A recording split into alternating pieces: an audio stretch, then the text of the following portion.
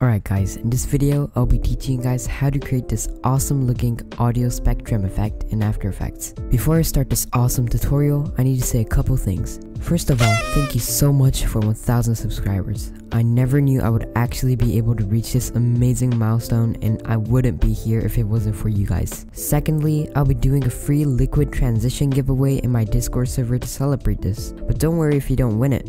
You can use code arial1k for 20% off your first purchase on my official website store. Once again, thank you all so much, and let's get right into the video. Enjoy!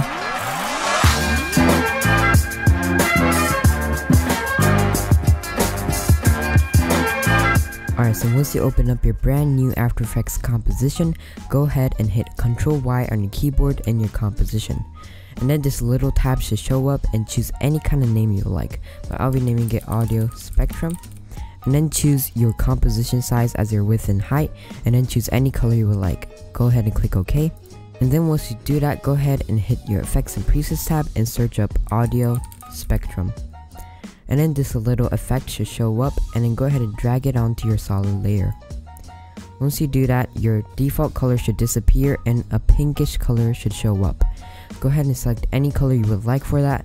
So I'll be choosing a nice white, and then choose the same color right here.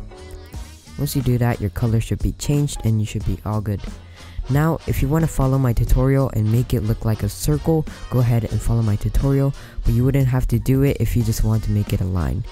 Go ahead and select your circle layer right here, and if you don't have it as a circle right here, go ahead and long click this and then select your ellipse tool. After you do that, go ahead and select your audio spectrum layer, and then across the screen just drag it while pressing shift on your keyboard. Then it should create a perfect circle shape. After you do that, hit V on your keyboard and then double click this little line you see. Once you do that, this little selection should show up. So what you want to do now is align it perfectly to the center. If you have your align tab right here, go ahead and hit the align horizontally and align vertically, and then it should centerize it by yourself. If you don't have your align tab, go ahead and hit window and then click align right here. Once you do that, what you want to do is select your audio spectrum layer right again, and then go to your path selection and then hit mask 1. And then it should show up as a little line right here. Once you do that, let's go ahead and actually pull up our audio layer. So I'll be back when I bring my audio layer. Alright, so I've got my audio layer right now, and go ahead and select your audio layer and hit L twice.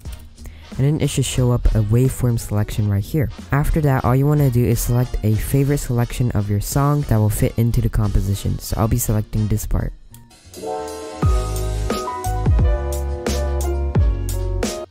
Alright, so now what you want to do is select audio spectrum and then click here and then click audio. Now what you want to do is just preview it.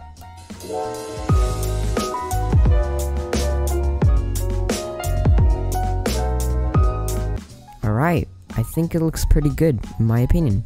So what you guys want to do is control this and customize it as much as you want, and choose your favorite color, choose any shape you would like, and choose any side you would like. So for example, in this case, if I select side A, it will only show up in the bottom section, so inside section. So it will look like this. And if I select the side B, it will only show in the outside section, just like this.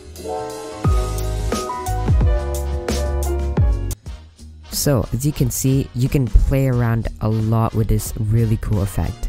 So you can change your maximum height so it's much higher. You can also change your thickness, and you can really do anything. It's really fun to play around with, and I really use this effect a lot in my videos. Well, that's pretty much it for today's video. I'm so sorry I haven't been uploading for a bit. I have been super busy with all my schoolwork and other things that I needed to do. Thank you so much for watching though, and I am really thankful for 1000 subscribers. Thank you so much, and I'll see you in the next one. Bye!